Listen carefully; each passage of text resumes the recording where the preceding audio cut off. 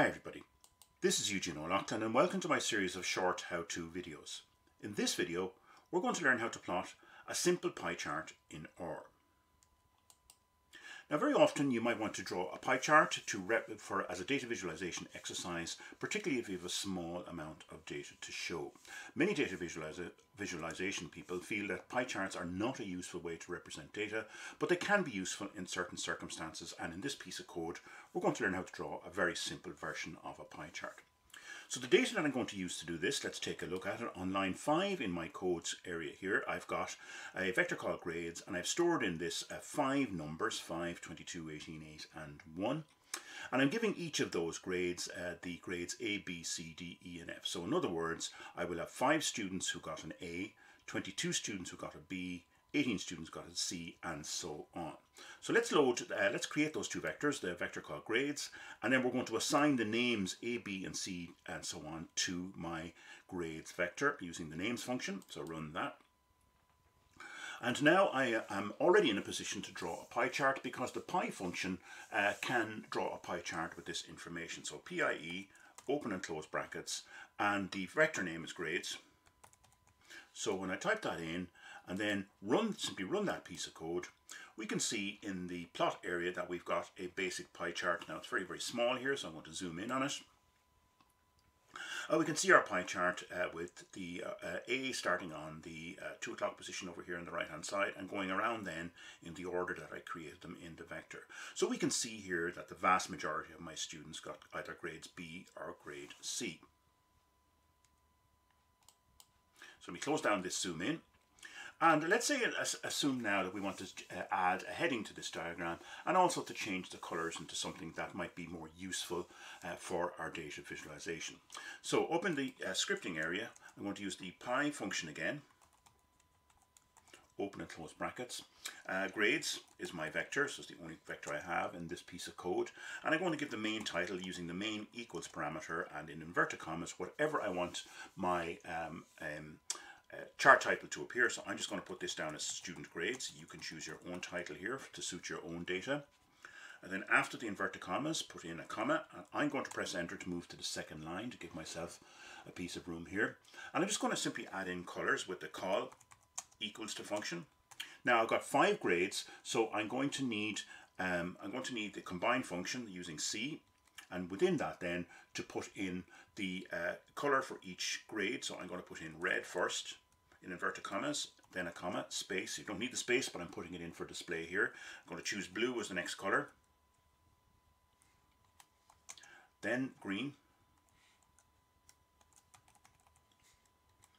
and then let's go for pink. These are going to be in the same sequence that I put in my grades. And finally, that's 1, 2, 3, 4 colors, and then I'm going to use cyan as the last color. Okay, and that's it. I don't need to put in anything else here. So all that's going to do is going to put a title on my chart and change all the colors. These are the default colors that are appearing. So let's change those to red, blue, green, pink, and cyan. So run that.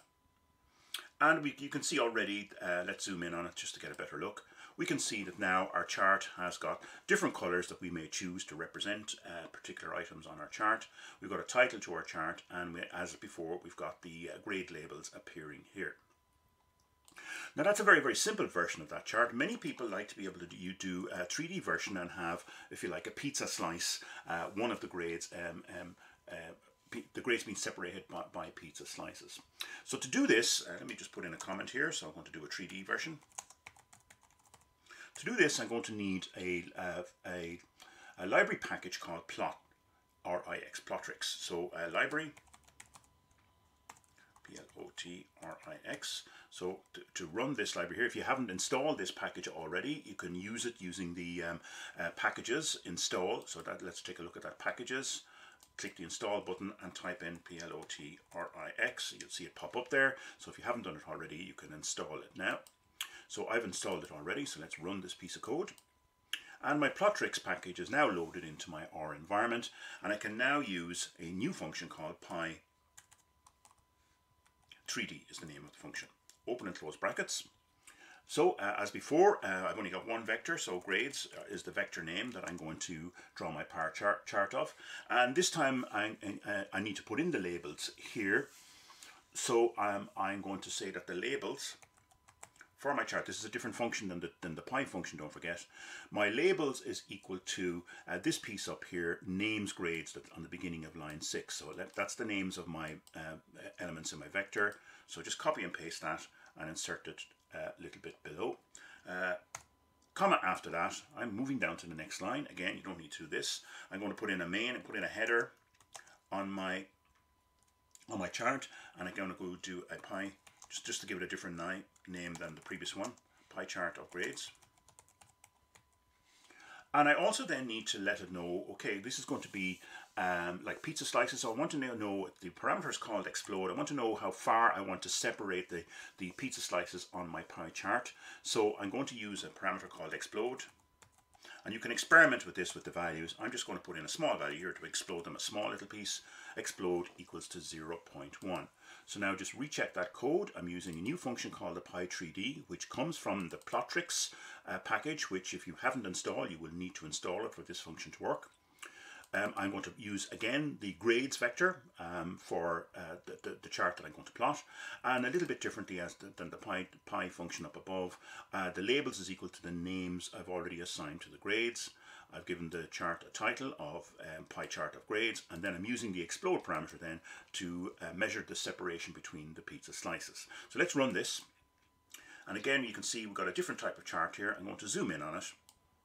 And you can see now we've got a chart that is a little bit more interesting to look at. A very, very colourful chart. We've got each of our elements separated out as pizza slices, if you like, and our labels still stuck on the edge. So that might be a nicer version for you to show, again, depending on what it is you want to show with your pie chart. If you have too many pizza slices, pie charts become very, very messy, and you should consider other methods of visualizing your data. So that's how you draw a simple pie chart in R. I hope you found this video useful. Thank you for your attention.